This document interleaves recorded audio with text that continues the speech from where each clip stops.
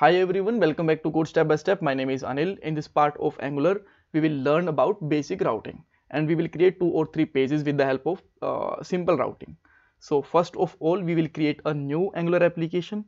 So why we are not using our previous application? Why we are just making a new application?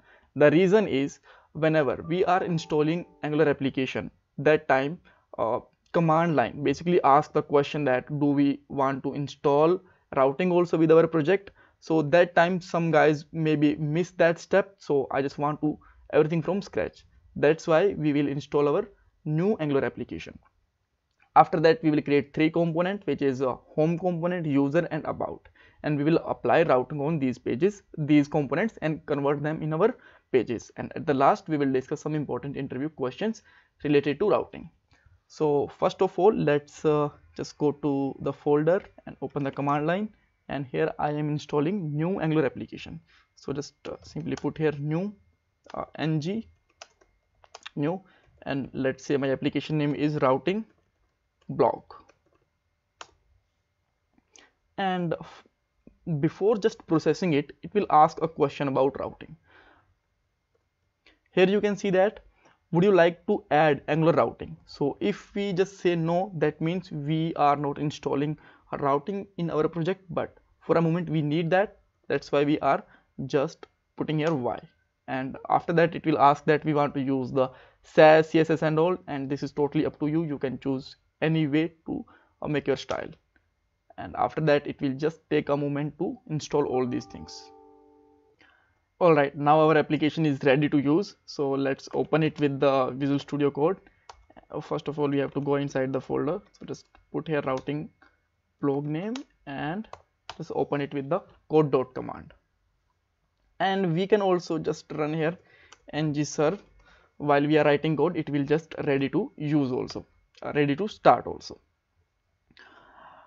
Alright, so now how we can just get to know our routing is installed or not in our project. So first of all, just get to the src folder, then app folder, and here you will find app.routing.module. That means routing is installed in your project. Alright, so now what we need to do, we need a 3 component. So let's open a terminal here so that we can just create command some components and use here ng G for generate, C for component, and our component name. So our first component name can be, let's say, home. Let's enter it. And after that we will create 2 more components, and we have to write a small chunk of code to set up the routing. And after that let's simply put here about,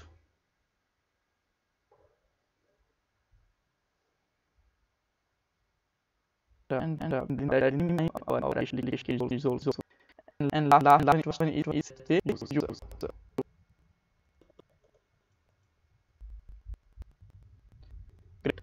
All components inside our app is just home, about, and user also. So we don't need source, so we can simply close it. And after that let's open here our app.component.html, and here you can see that we can remove it. First of all, I want to check our application on the browser.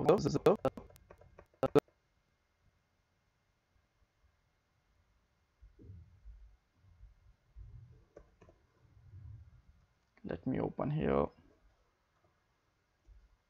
4200 port, and here you can see that this is our output. So I'm just going to remove all this code. This is not useful for a moment, and I'm just putting here a small h1 tag, which is, let's say, code step by step or something.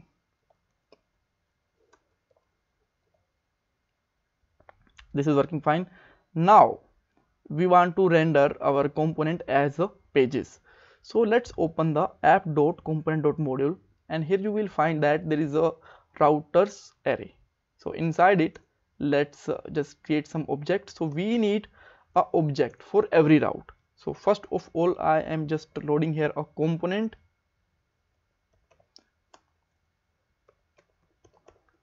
and let's say our component name is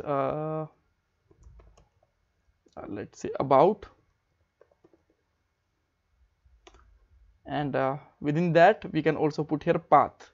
So let me put here our path. On which path we want to open that component?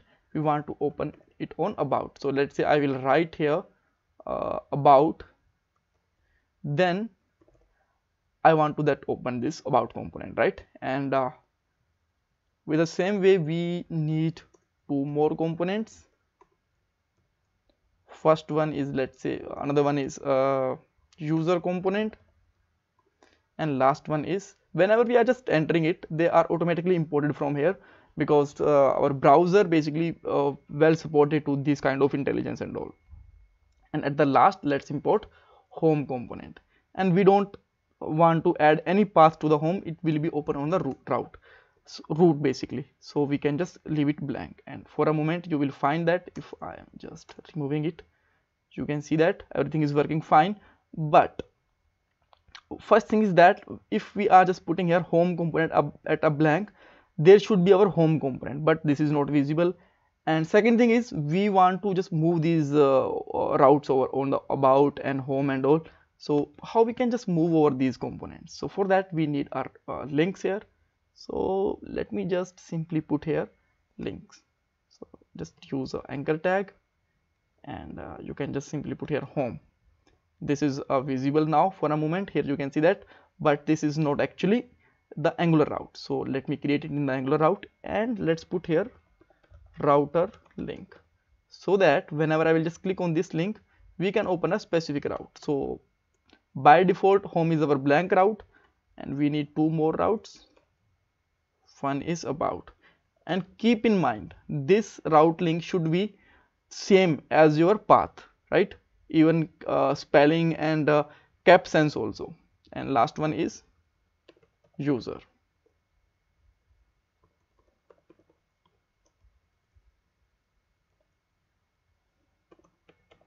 Like this. Now you can find all these URLs, but they are not looking good, so I am just putting here a line break between them.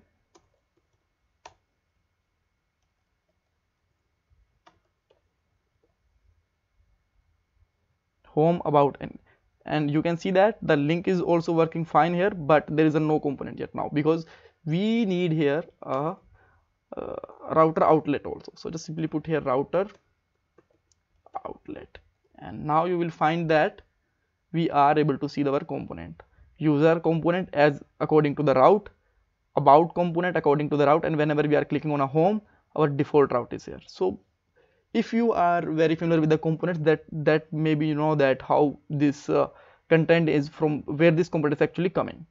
And if you are beginner and you don't know how this text is actually visible here, so this is actually coming from our component. So you can just check out our text.